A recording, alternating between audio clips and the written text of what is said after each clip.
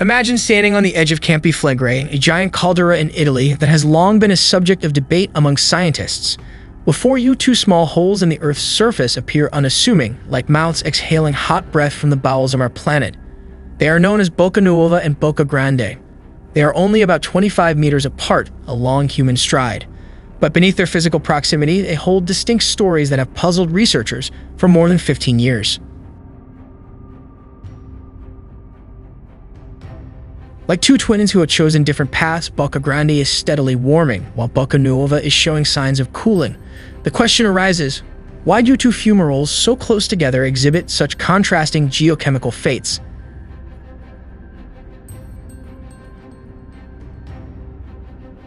To answer this mystery, a team of researchers constructed a three-dimensional map of the plumbing system beneath the fumaroles, a kind of natural pipe system through which gases and fluids move. Using electrical and seismic methods, they discovered something surprising. The fumaroles do not share a single common path. Two distinct channels connect the underground gas reservoir to the surface.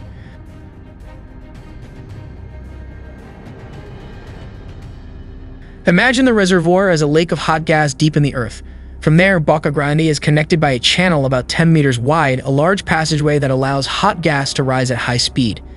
In contrast, Bocca Nuova has only a narrow channel about 5 meters wide and is more complex. In this narrow channel, condensate water from the hydrothermal system mixes with the gas, causing the fumarole to appear cooler than its sibling.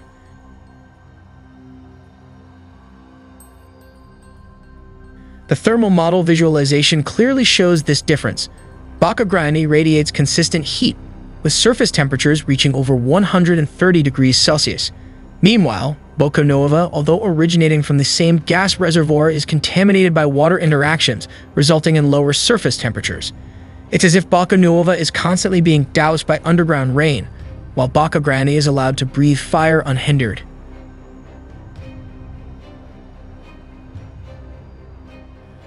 Ongoing research at Campi Flegrei is crucial for advancing our knowledge of this dynamic environment and mitigating the potential risks posed by volcanic activity. This is even more true for calderas in urban areas like CFC, where nearly 1 million people could potentially be affected by the impacts of an eruption.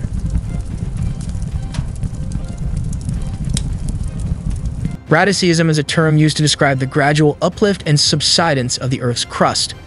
Unlike traditional volcanic eruptions, bradisism involves gradual inflation and deflation of the Earth's crust over a long period. This movement is often accompanied by changes in ground elevation, fluctuations in fumarole temperatures, and variations in the intensity of seismic activity.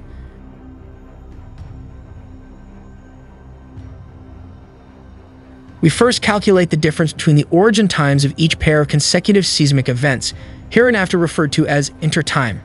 The running average of the intertime values, calculated for groups of 50 events with a shift of 25 events per step, is plotted as a function of the time correspondence for the first pair of events in each group.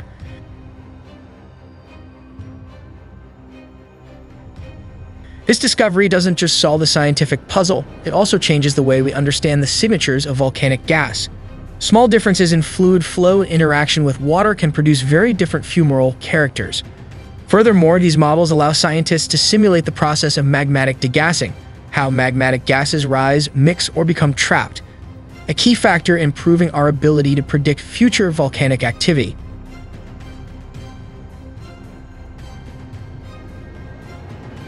Ultimately, the stories of Bocca Nuova and Bocca Grande teach us that even two small holes in the ground can hold profound secrets about volcanic behavior.